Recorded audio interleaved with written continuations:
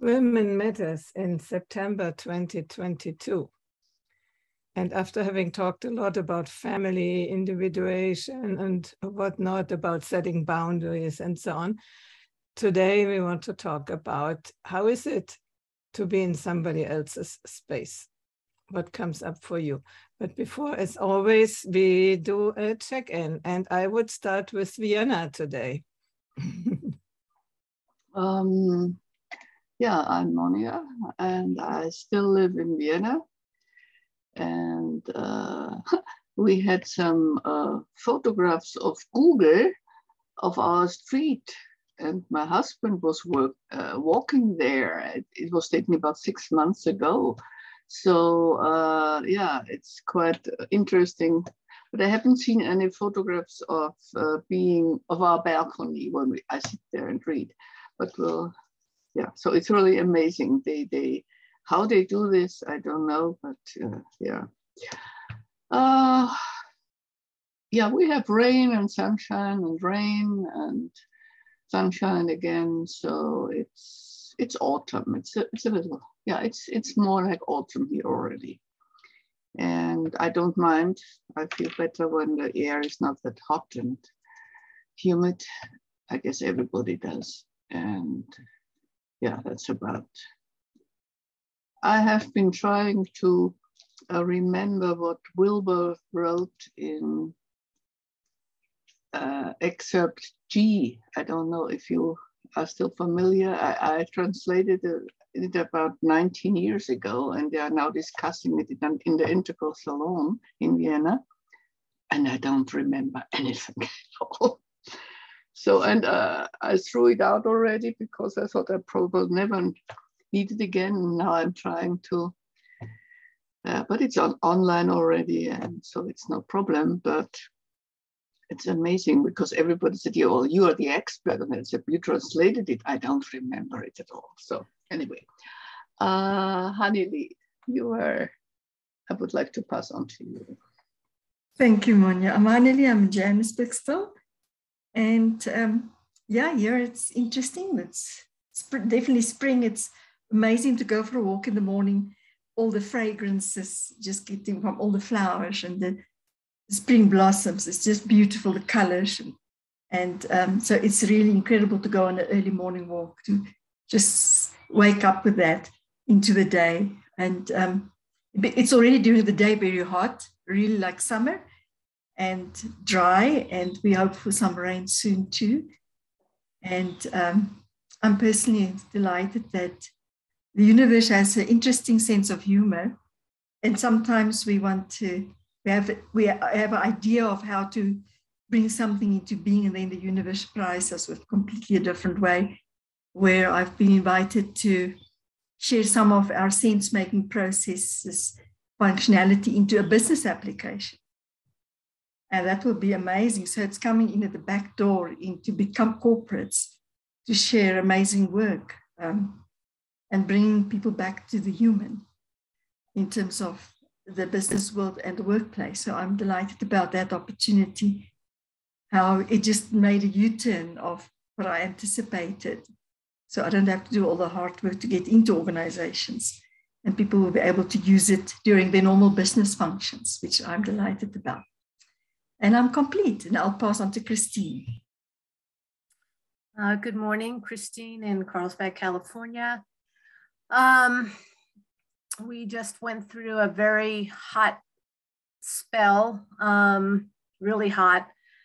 Fortunately, there were no fires, and it kind of ended over the weekend, and we actually had some rain from a tropical storm that came up through Mexico. So that's really unusual when we get rain in the summertime, but that was nice. The heat caused some problems for people. It was really excessive. And I guess the past 2 weeks, have been re-traumatized by American politics, because Trump is the problem that never seems to go away. He just is a dangerous person. And so things have been redominated by the documents that they found. And I think it's partly the media that tries to keep us on edge, and, everything's a catastrophe. But nonetheless, I try to, be judicious about how much time I spend with the news, and particularly with politics, because it's never happy.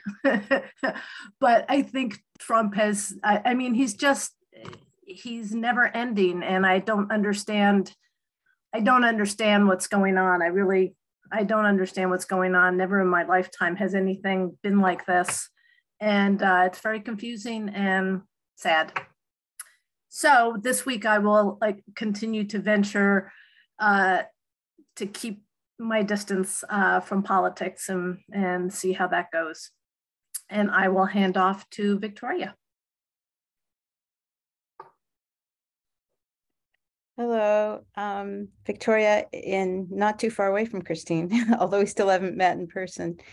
And yeah, it's actually really lovely this morning, because it rained. Well, I don't know if it rained in the night, but did it rain up there too? It's very cool right now and really lovely air. I just came back from morning mass, because I go every morning. And today, an hour ago, 15 years ago, my husband Conrad died. And so today's a big anniversary, and Beatrice and I always celebrate it together, but she's in New York today and I'm here in California, and she would have been on this call, but she won an audition, which is great. She's going to be in a theater production that opens, I think, 2 weeks from now, and today is the first rehearsal. So she's in rehearsal right now, even as we speak. So I hope that goes well. It's the first rehearsal this morning, so we'll see what that was like. So later on, we're going to do something to commemorate her father and my late husband. And it's strange because it still feels like it was yesterday, or actually today. I woke up this morning and I felt the same as I did that morning. So that's sort of where I am. I wasn't actually going to come to Women's Matters this morning because I was feeling sort of so, melancholy. And then I thought, actually, because of you, Monia, I thought you were my connection to Vienna right now. And I thought it's appropriate that there be some dialogue where between the continents on this day of all days. And so it's one of what Conrad and I like to talk about was what he called the jokes of the angels, which are seeming, what Hanali said, that the universe has a sense of humor, and Conrad's term was always the jokes of the angels, because they're just little synchronicities that let us know that everything is the way it should be in the universe, even if we don't perceive it. So just little tiny, sometimes humorous, or sometimes just little light, gentle things. But yesterday I got an email from a Latin men's chorus, liturgical, they sing in the churches. And tonight at 9 p.m., they are singing the Latin Vespers for the Dead, because one of their choral members just passed away, apparently. So they're doing it in his honor, but they invited the public. And I just got the email last night and I thought, well, that's totally extraordinary. So I'm planning to go tonight. It's late. It's at 9 o'clock at night, which is kind of strange, but I just thought that's one of those, jokes of the angels. So anyway, so that's sort of the way the beginning of the day and the end of the day today. And so I will pass to you, Heidi, our gracious hostess. Thank you. Here it had rained a little bit last week, and my spring has a tiny little bit of water, but anyway, I'm grateful for that it comes back, the water, and in winter it will be more, but I have to to do some provisions for next year. As long as I'm living here alone, I can manage with the tanks, water tanks I have. But as soon as there would be more people, would be a problem. Then you are talking about politics. Christine, I think we better don't talk about it because it's such a mess everywhere, also in America, both parts for me, so in a total mess. I wouldn't blame all on Trump. I also think that the speech your president gave was not very kind to denigrate half of the population as fascists, let's say, that I don't think a president should do. So I think it's a sign of the all madness which is in the world. And yeah, especially in Germany, in Austria, I think too, but in Germany, it's really crazy. We will see how we can get over the winter. I mean, I don't have a problem. I don't need gas from Russia. I have wood to heat my my room, so I'm not directly concerned, but many people are, and there's a big fear of what will happen, and you know, economy is crashing in Germany and whatnot. So we better don't talk about it, but talk about what is concerning us in our series of topics. What is when people are staying, or when you are staying in the house of other people? How is it for you? Yeah? I would like, just before we start, I would like to know, did the media report about the death of Queen Elizabeth in the United States and in South Africa? Because our media all day long. And I don't understand why, because after the Brexit, we shouldn't really be that interested in Great Britain anymore. But the report on the death of Queen Elizabeth in every detail, and now we just had a mass from Edinburgh, a memorial mass, and so you don't, in South Africa, they don't? Of course, they do. They do. Oh. Yeah, but with a very different slant, complete from a colonialism point of view. So it's not the same as in the rest of the world. Mm-hmm. It's a completely different angle of she shouldn't be celebrated because she kept colonialism alive. So and the whole of Africa, for that matter, is standing up against it. That she's glorified. Mm-hmm. But also, I agree with Heidi. It's also something that I don't even want to discuss. But yeah, it's all over, and lots of backlash. Mm-hmm. Mm-hmm. Mm-hmm. And in the United States, did you hear about it? A lot of coverage they have. I mean, it's been ongoing since she died. I've seen several specials already, you know, the documentary of her life, and yeah, they're covering already the funeral procession and all that kind of stuff. So yeah, there's a lot of coverage and a lot of interest. Yeah.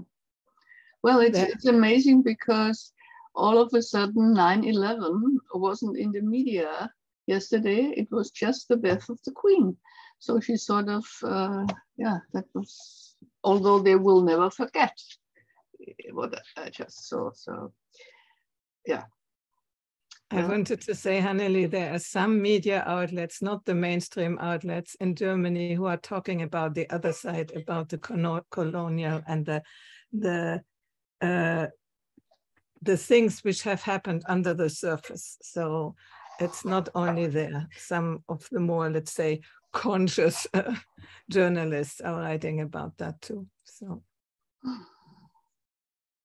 Okay, thank you. That was just something else about world problems, world events before we go into our personal events? No, okay. How is it to be in the space of others? Who wants to start? Who has this experience often?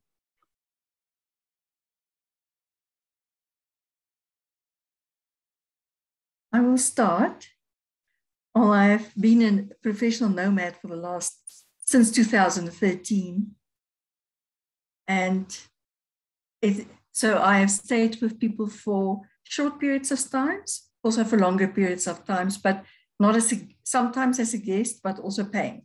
So it's both sides. And I'm grateful for that experience because I personally am a gypsy. I don't like to be held at one place anymore. So I love to travel. Even before that time, I loved to travel. But what I learned for myself is that my sense of self became clearer and clearer. So where do I begin and where others begin? And what do I take on from others? So it's not necessarily a boundary, but it's how I absorb other people's energy.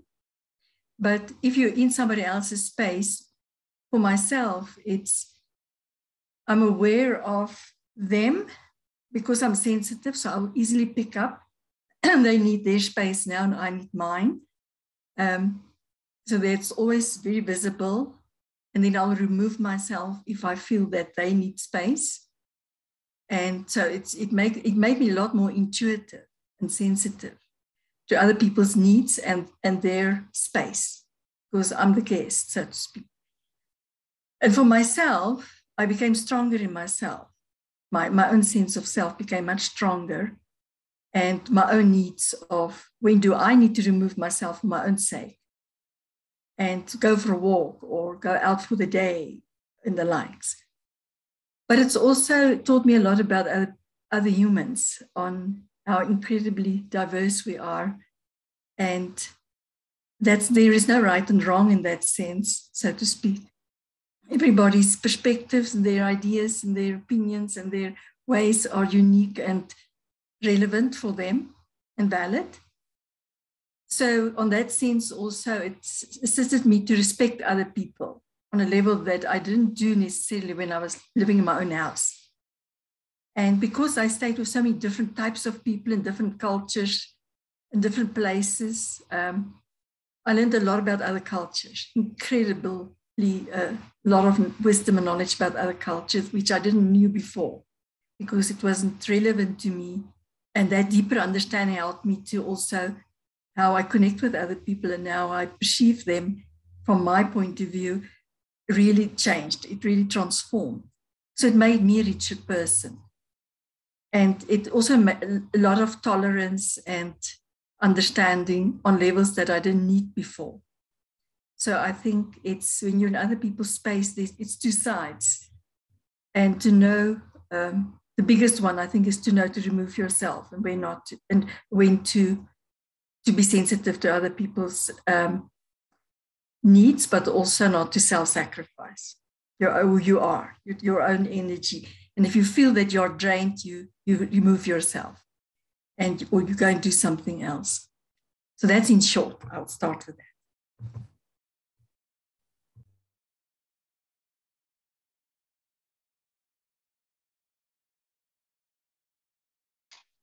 I'm wondering if one of the basic questions in this regard is that we don't like to be taken advantage of. So, as you said, Anneli, you have to be sensitive towards the expectations of others as well. That's what just came into my mind. Yeah, and it's particularly difficult with children. When your own children grow up, and are they still taking advantage of you, or is it just your impression, or can you never be, as a mother, can you never refuse? So these are, I guess this was also Christine's topic to some respect. So I pass on to Christine.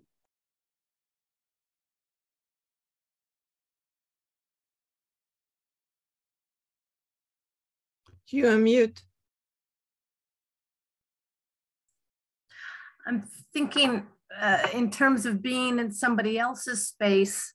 I haven't, other than being on a vacation, I haven't really been in somebody else's space for any prolonged period of time. So I feel like mostly when I'm sharing space with another person in their home, I'm the guest. So I'm very conscious of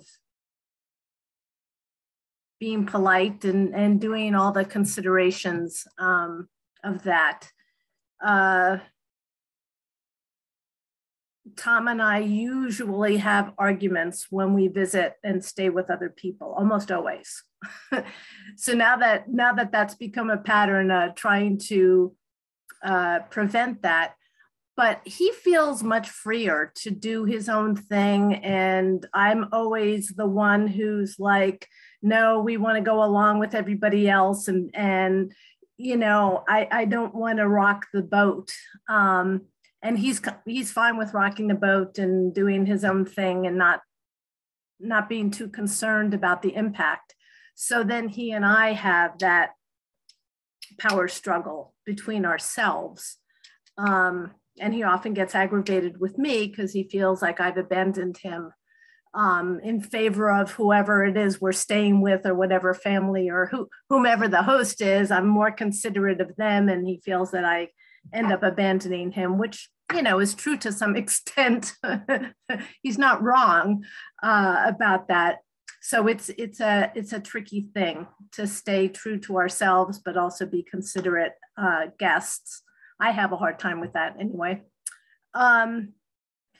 And I'm thinking that the other time that's kind of unique, we used to do a lot of home exchange with people. And usually for 2 or 3 weeks at a time, we would go and stay at their home and they would stay at ours, share cars and all of that. And it was a lot. It was a wonderful experience because we got to see what it was really like to live in other people's communities and live in somebody else's house. So that was always pretty extraordinary. Always learned things by doing that. Learned things that you wouldn't necessarily be able to learn by living, by staying in a hotel. It's really something to kind of put yourself in somebody else's life in their own home. So that was always enjoyable. Always a lot of work, because before we would leave, we'd have to get our house ready. And that often took weeks of preparation just to kind of make it clean enough and make sure everything's working and everything's in place. But people often would ask us, aren't you afraid to have people in your home? And a lot of people have that reaction. They either don't want somebody sleeping in their bed, which is often a reaction. I don't want anybody else sleeping in my bed. And then I guess people become concerned that we'll be robbed or they'll take advantage of us in some way. But that never happened. And I never felt we had anything really in particular that people were gonna necessarily wanna run off with. Plus, we were staying at their home and we knew where they lived. So it wasn't like they were going to be able to get very far with that. But a lot of people have that reaction that they could not, some people love the idea. And then the other section of people are like, I could never have somebody stay in my house if I wasn't there. So that sense of proprietariness over your own domicile. I guess that's about it. Not a whole lot of reactions to spending time and energy in somebody else's space, because it's usually a positive experience, with the exception of, as I said, the conflict that Tom and I get into regarding how considerate or how much we need to go with the flow. So I will pass off to Victoria.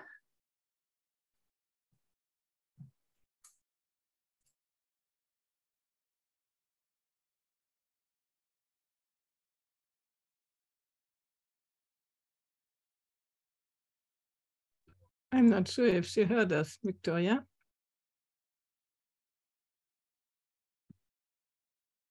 Christine. Oh, sorry, I zoned out for a minute. Sorry, what was it?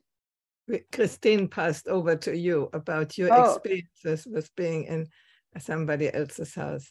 Oh, yeah, sorry, I'm having kind of a hard time today.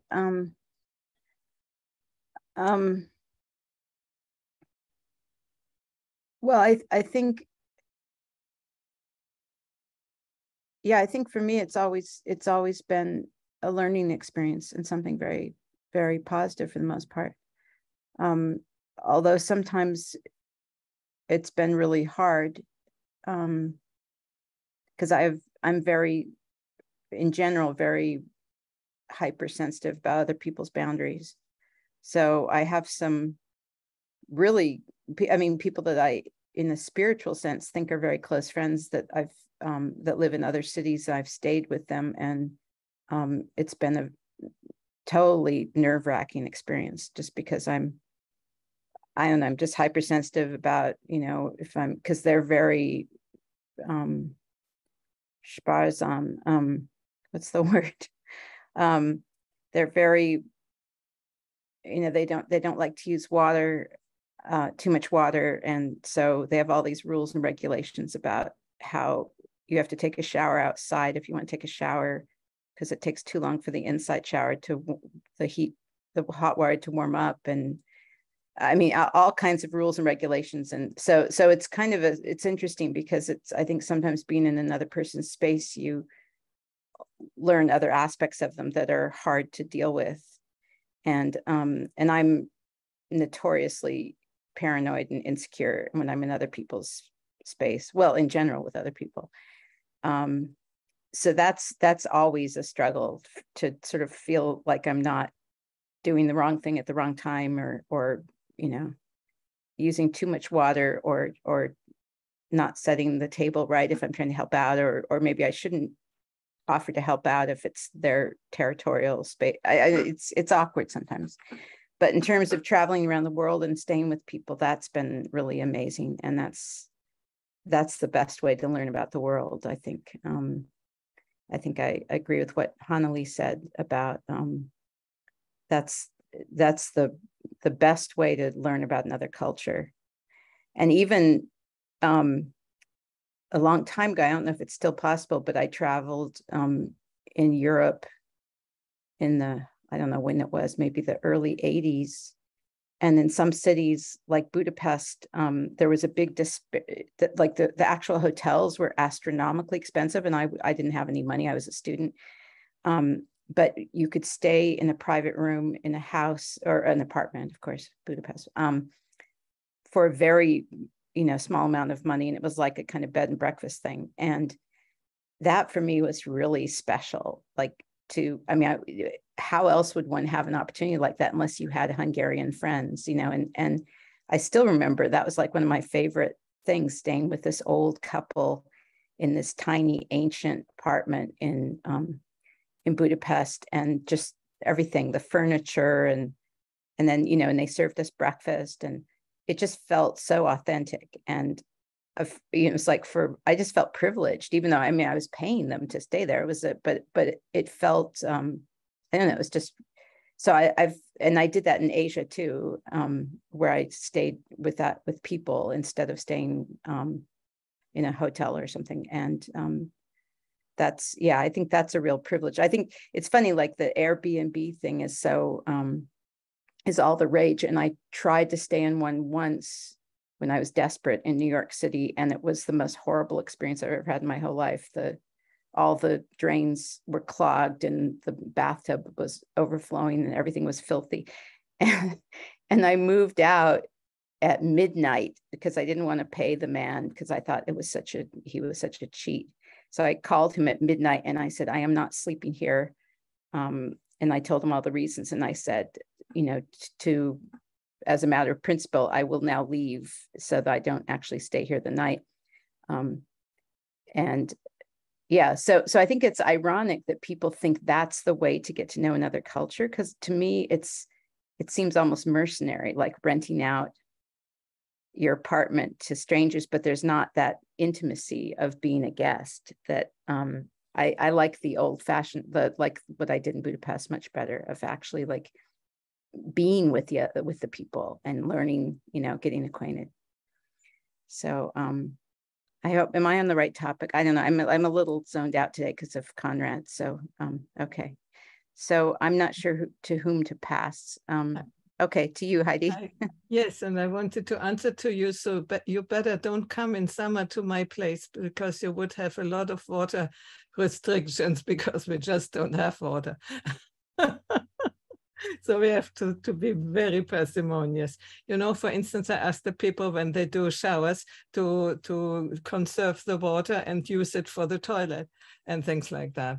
But it's not because, you know, for principle, but it's because it's a necessity, actually. Oh, no, I know that. There's an island here, Catalina, where they have a perpetual water shortage, and you have to do that. You have to use, all the water has to be multi-purpose. So I'm familiar with that. And I'm very environmentally conscious. So that's not what I meant. I meant more the feeling judged by the people, like you're in their house and you're not sure if, you know, they see you as a criminal or not. Yeah, that's horrible. Yeah. So for me, it depends on the people. In some people's houses, I feel completely free. In some people's houses, I think it's better I go tomorrow, or I take myself off completely because, oops, that's not the right way of being. Then, you know, some behaviors which I don't find problematic at all, they excuse me of doing things, and I think, oops, what is that? So yes, you can learn a lot about it, but you also then, after certain experiences, you wouldn't go to the same house again, you know? Yeah. Altogether, I think I also take myself away. I don't want to be a disturbance to other people. And so sometimes I would prefer to be in a bed and breakfast, but as you said, bed and breakfast, rarely it's like this. I had twice here in Italy people who were very nice, where we slept in bed and breakfast. So, you know, it depends also on the mentality of people. If they do it for commercial, when they have a big flat and rent out all the rooms, or if it is a family or somebody who has just a room they don't use, and they are much more human, let's say, no, and accept and you as a welcomed guest. And as you know, I don't want to say thousands, but very many guests here in my house, and I like to be with people. But I'm so much used that people come to me that I hardly have an experience to be in somebody else's house, because always it's a bit difficult for me to leave the place. So, but altogether, I try to collaborate. I like to collaborate. I like when there is something to be done to help. And sometimes it's appreciated, sometimes not. And okay. But to sit down and get served, as some people do, that would feel awkward to me, really not. I couldn't do that. I really want also to, you know, when you work together in the kitchen or do something, it's a different connection also. Otherwise you are, you know, a paying guest in a hotel. Okay, then that's a different situation. Yeah. I know when people come to me, I also have certain expectations on correctness and on, you know, not to sometimes some time I had a group of people, then at 3 o'clock at the night they made a lot of noise, and so then I have to go out and say, no, you know, you cannot do that, because all the neighbors, they are far away, but at night the noise travels. So I'm a little bit in the situation of not wanting to give too many rules, but some are needed. And normally I expect people for, let's say, a civil behavior. And I would say in 80% of the cases, that's the case, that people are respectful and consider the place, you know. Helpful, 50%, I would say, or 40%. Helpful in the sense that they would participate in what needs to be done, even less sometimes. Depends what it is. But my own experience, I have to say, mainly my family members when I'm in their houses. And that's normally okay, that's no problem. So would you like to talk also when people are in your space, not necessarily family members, but also guests, how that is for you? How you feel? Do you feel challenged? I sometimes feel challenged, but depends, not always. Often I really enjoy it to be together with people and talk and eat together and cook together. I bring them to nearby places and so, and I like that. So how is it for you? I like it as well. When I had my house, I loved to have people, visitors from other parts of the world coming. So if I heard somebody's coming to South Africa, so you can come and stay with me for a few days and then I'll take you around. So I also like that. I also like to, because I love entertaining and I love to nourish and treat people.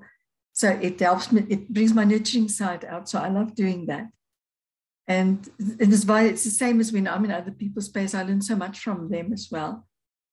And I'm very easygoing as that. It's very interesting for me is the type of people that I attracted when I still had my house.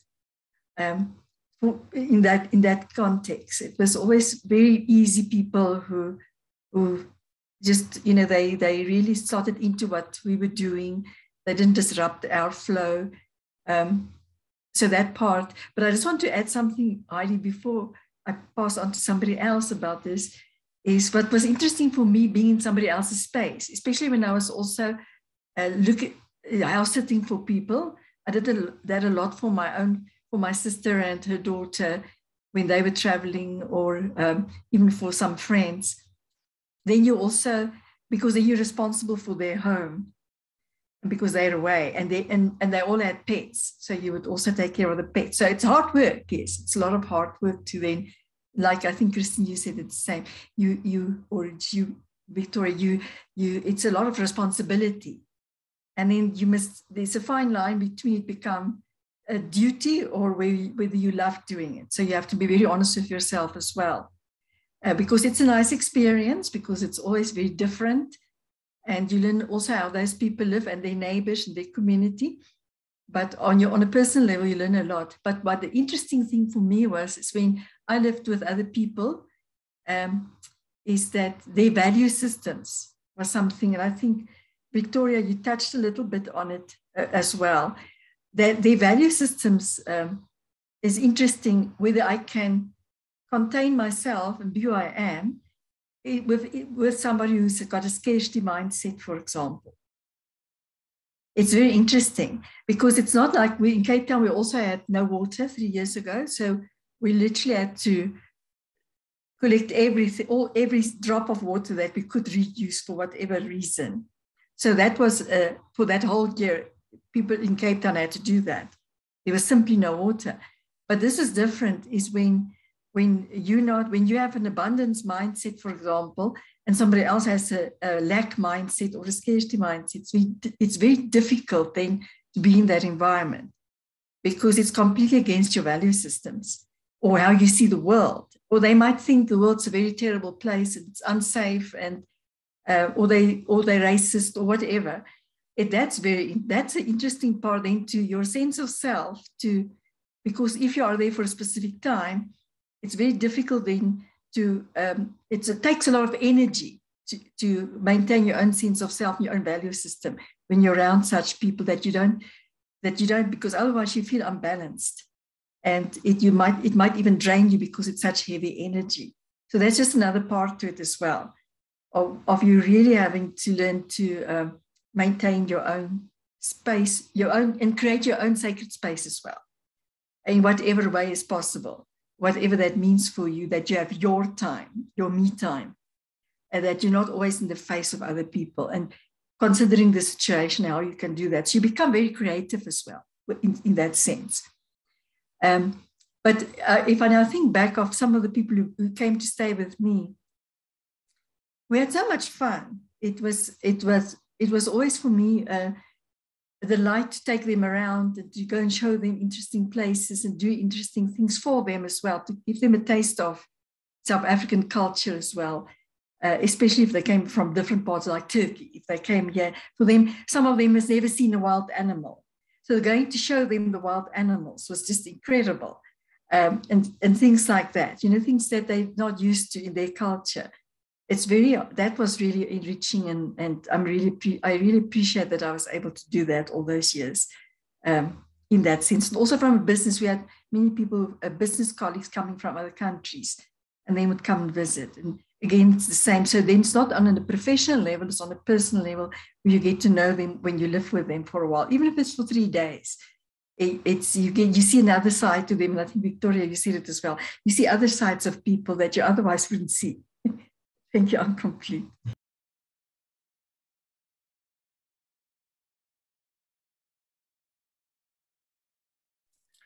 I've had the experience of wondering why people don't come and visit because I've lived in California. I moved from the East Coast and I've lived here for 45 years, and Tom almost the same. And we have had a lot of friends and family who have never come from the East Coast to visit in California. And we think it's a little odd. And it may be because we used to go back a whole lot for vacations and holidays and spent a lot of time on the East Coast, and we still do. But it always kind of struck us. It's almost like people in certain sections of the country, or at least in the more traditional Northeastern corridor, they don't venture out as much, or the perception of California, I don't know, is maybe just a little too weird for them. I don't know. But I've often wondered, you know, what is it? Is it that they don't want to make that kind of a trip, or we're not enticing enough for them to come and visit? But I've often wished people would come and visit more because we are pretty far away from a lot of the people that we know. So, yeah. The same is for me. For instance, one of my brothers, he was here last time, I think 30 years ago. And the other maybe 25 years ago. Only one of my brothers comes, he has a camp on the lake 1 hour, 1.5 hours away. Normally I go there when they are here, but sometimes they come over. My sister from America, from California, she was here when her boy was about 6, 7, the youngest, and now he's over 30, so it's a while ago too. And I also think sometimes maybe they don't like me enough that they want to come. I don't know. You know, they go, they don't come, my brother, my eldest brother, they don't come so low down in Italy. They, even their children, who have now already children again, they are in the north of Italy, but they never came down to me. So I'm wondering, so maybe I'm a horrible aunt or something. I don't know. Heidi, I don't think, Christine, I don't think it's you guys. I don't pick that up. My own eldest brother, he owns a beautiful space at the coast, and we've never had the opportunity to visit there because they didn't want.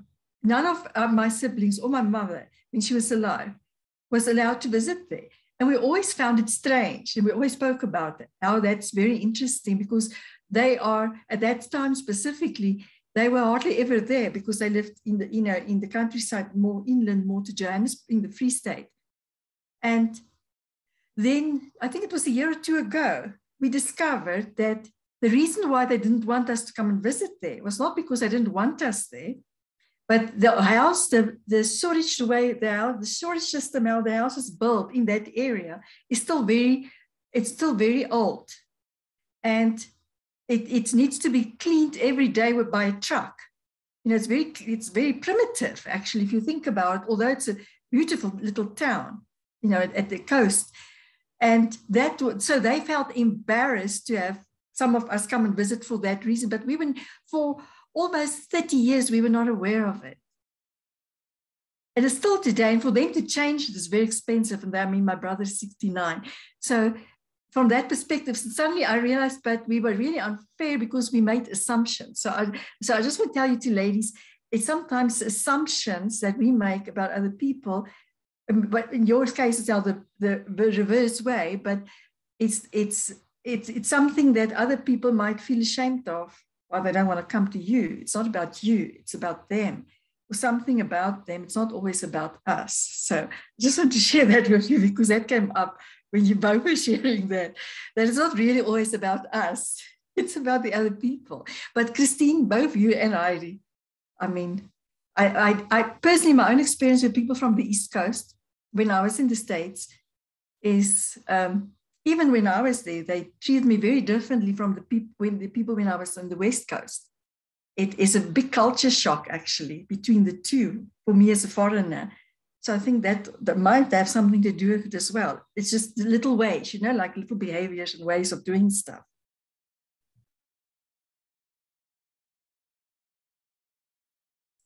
I mean, a lot of Tom's siblings have never visited us, but they live in the town that they grew up in. A lot of our friends really stayed put. And there's not as much movement there as there is on the West Coast. So there's that. Yeah, and my friend in the Boston area, when I was there in 2007 or 2008, he said to me that people there don't travel. They stay in their own state. He said there's some of the people who live there that never been outside of their own state. So that could also be because that's on the East Coast. So, and I found it extraordinary, because it was like, how can you not want to travel, at least in your own country? I'm not talking about abroad. But he said people would never even leave their own town. They would get schooling there, and they go to university and they stay there. They don't go and work elsewhere, so they don't ever get out of that environment. It could be something like this. I think you're onto something there.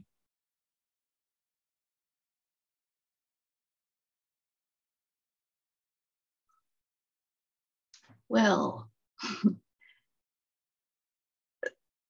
in all our discussions and what you said, there is one sentence that sort of stuck to my mind.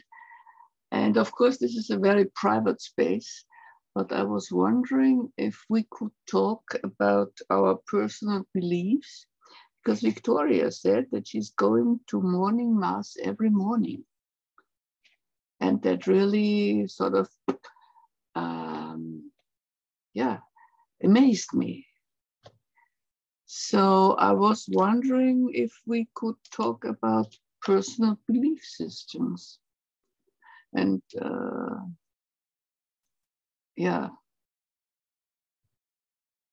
is this close by, Victoria? That you just have to go across the street, or do you have to drive there? Or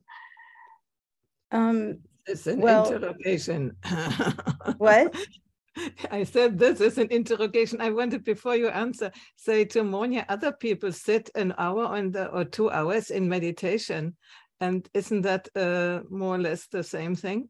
Just asking. So, are you asking everybody? No, I was responding to Monia because I've intuited a little bit that she finds it strange that somebody is going to mass every day.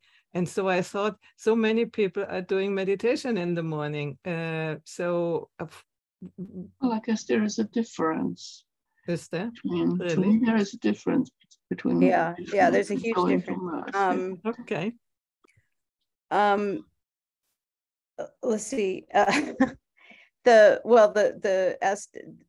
all require driving.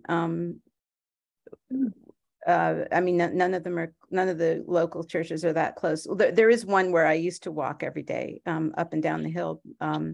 But it's more complicated than that, because I go to the mass. There's certain priests that I really like. So the one that used to be the one that I walked to every day, he retired. So we follow him around. He now that he's retired, he goes to different churches. I think for me, and as you know, I've been involved with various kinds of contemplative meditation and things for years. It's a totally different thing. That it's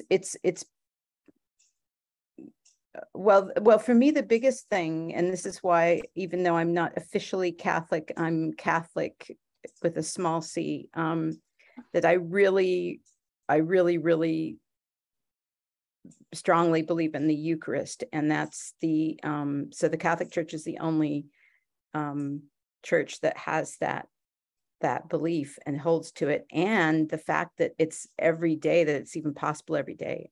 I mean, the Episcopal Church, some Episcopal churches have a daily mass, but my experience, I attended Episcopal churches for years. They have a kind of, it's strange. It's like you can believe whatever you want. That technically they also believe in the transubstantiation, but what we noticed, I mean, apropos of today being Conrad's whatever death memorial, we for years we went as a family to an Episcopal church and here to the cathedral, and we still have a lot of friends there. But the fact we experienced that it was like almost like a collective, if there are people there who don't believe, but they still participate because it's like a ritual, at least for us, this was something that we all experienced individually. And then we talked about it later and found out that we all felt the same way, that somehow it doesn't feel real. So when we would go to communion in the Episcopal Church, even though technically it's like all the same words, the same liturgy, everything, because of course it's based on the Catholic Church, we didn't feel anything at all. It just seemed like a very, it was something to do. It's just part of the liturgy. And it started when I lived in Europe, that I had these profound, like earth-shattering experiences going to Mass. And I grew up terrified of the Catholic Church. So it was a big shift for me. And that's all I can say. It's obviously very personal, because I was just saying to my friend the other day, it's amazing how we are instilled with certain prejudices. And I was raised with this belief in my mother's family that the Catholic Church was the seat of all evil. And that the Pope was the incarnation of the devil, basically. And my mother's whole family still, well, a lot of them just fell away from belief, any kind of faith, but the ones that are still part of that church really believe that. And so for me, it's been a real journey, and all I can say is it's just, I know that it's a gift. I mean, you have to, everyone has their own journey. I think if one doesn't seek, one isn't going to find. I do believe that. I don't think God's just going to suddenly appear and hit people over the head with a lightning bolt and say, all right, wake up, enough is enough. Let's get with the program here. That's the beauty. That's to me one of the proofs of God, is that we have total free will. We can, we have that divine. I was just saying this actually to someone the other day, that we're talking about the arts, that I really believe that we are small, we're made in the image of God. And so we have all the capacities that God has. I mean, of course, on a different scale, but that Conrad always said that God was an artist. And of course, since he was an art historian, that was the highest praise that he could give. And he thought that because he was a strong believer in evolution too, but for him, evolution was exactly the process that an artist goes through, that a great artist will try different things. And so Conrad, who loved nature was his favorite thing. He would talk about all the different species of trees, and he'd say, look, the most ancient trees are still here, and the most ancient animals and insects, because they were, God tried these things out, and he thought, oh, that's interesting, let's try this now. So his view of evolution and of all the species, so many of which are still they didn't go extinct. So you have like cockroaches, and then you have, the primates or whatever. The cockroaches are the most primitive, that it was that artistic spark, and to him that was evidence of how God works. So anyway, I don't know, I feel like I'm giving a lecture now. I don't want Monia to get allergic, but you asked. No, that's I'm very glad that you're sharing so openly. It's really it's deep in my heart. That's all I can say. It's many, many years ago, when I was walking to Mass every morning, this is after Conrad died, because we used to go together, I would set my alarm every night. And then I got so resentful, because some nights I'd stay up really late practicing the violin. And so one day I said to God, okay, here's the deal. I'm so resentful when the alarm wakes me up and I'm in such a bad mood. It just seems wrong. And I said to going forward, here's the deal. I'm not putting on any alarm. And if you wake me up gently and, lovingly, I'll get up and get dressed and go to Mass. But if you don't wake me up, I'm taking it as a message that I need the extra sleep, and you think I should rest. And sure enough, usually he woke me up, but I had, that's the relationship I have. It's very intimate. I love the mystics too for that reason. What? Very personal. You have a very personal relationship to God. Yeah. And when Conrad died, I really hated God for a long time. I fought with him day and night, but it wasn't, I never lost my faith. I never thought, oh, there can't be a God. A lot of people lose their faith completely when someone dies or something, some horrible tragedy happens, or they even read in the news about horrible tragedies. I don't want to go into a whole theological thing about that, but I've had my big fights with God and my periods of hatred, and even speaking about being in someone else's space. I've had my own boundary issues with God, but all of that has made it a very dynamic relationship. It's very intimate. It's more intimate than with any human being. And so I don't know.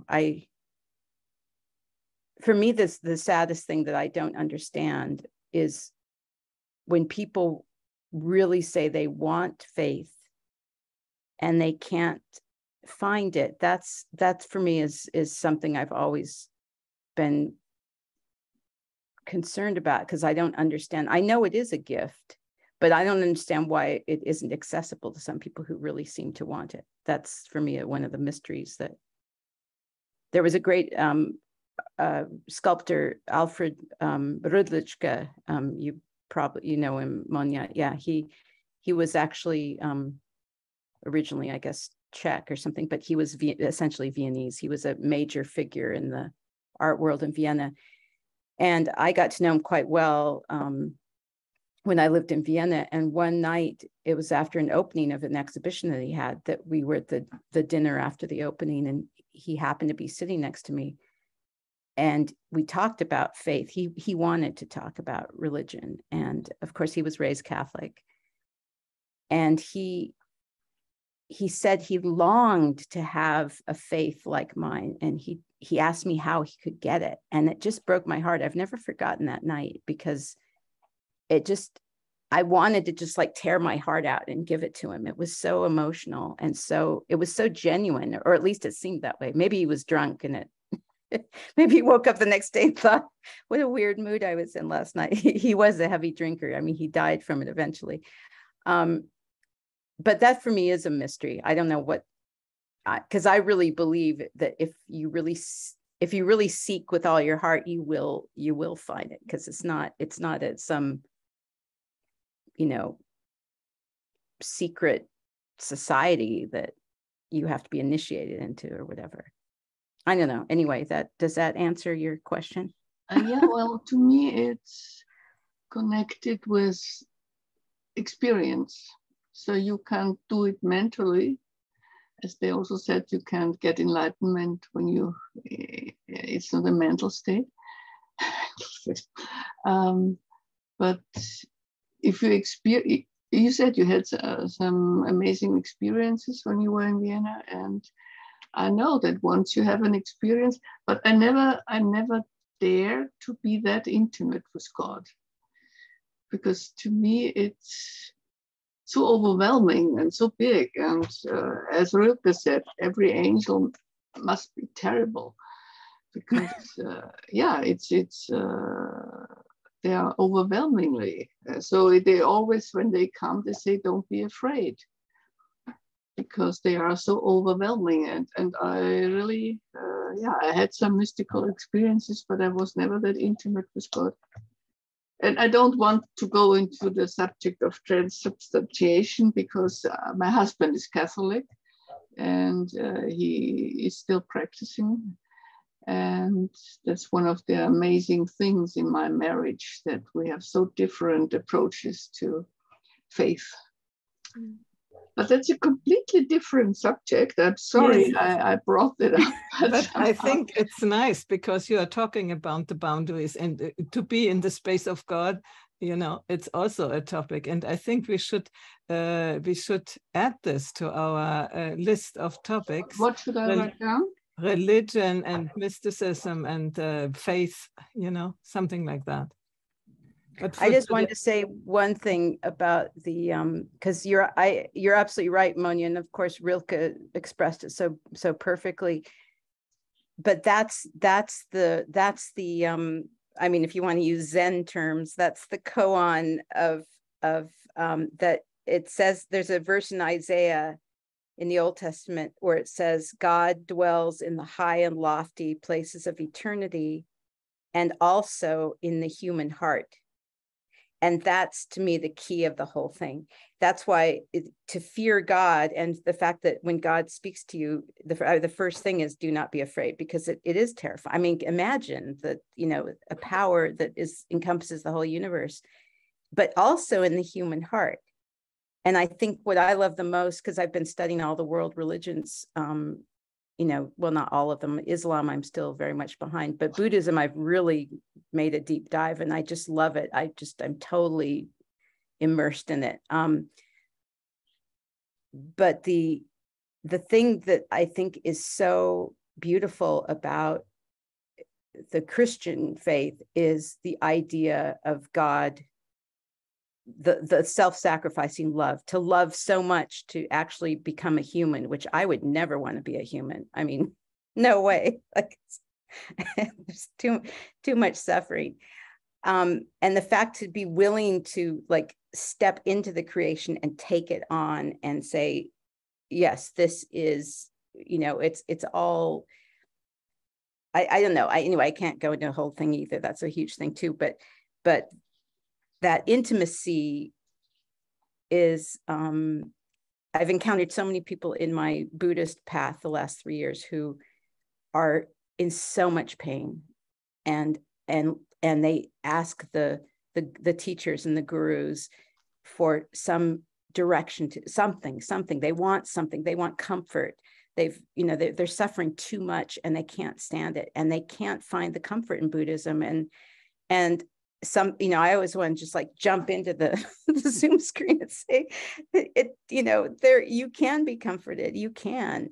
I don't see any conflict between Buddhism and Christianity, but that is a unique thing there, that you can, in the darkest hours, you can, you know, have that's the dark night of the soul, where God is there in the darkness. Anyway, sorry, we should save it for another time.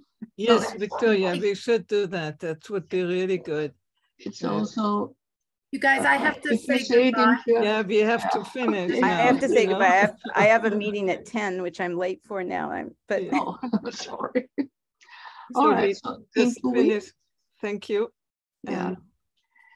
And maybe we could also talk about angels, because in German it sounds even much more excruciating when he says, Rilke, jeder Engel ist schrecklich. So it's, Schreck. Jeder Engel ist schrecklich. And it's something, because we always have these nice, cute angels and or majestic or shining light, but he says jeder Englisch checkt dich. So this is something I really, so I haven't met any angels yet because of that, maybe. This topic is very, very giving energy, but we have to close for today for your other appointments, and we do Thank you. You have it on your list, I hope. So without I have faith in religion. Thank you. Thank you. Okay. Thank you, everybody. Thank you. Today, Thank you. Victoria. Hope the day goes well for you. Thank you. Bye. Thank you, Christine. Thank you.